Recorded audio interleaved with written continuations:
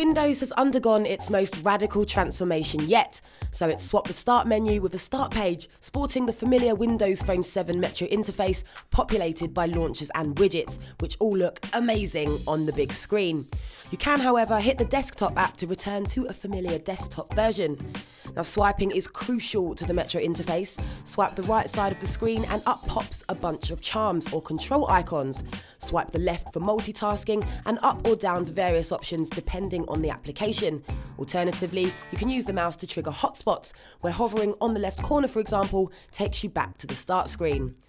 And to navigate the start page more quickly or rearrange the apps into categories, you can fire up Semantic Zoom for a grid of app icons. Now, Metro apps run rather unnecessarily in full screen, while desktop apps show up in familiar windows.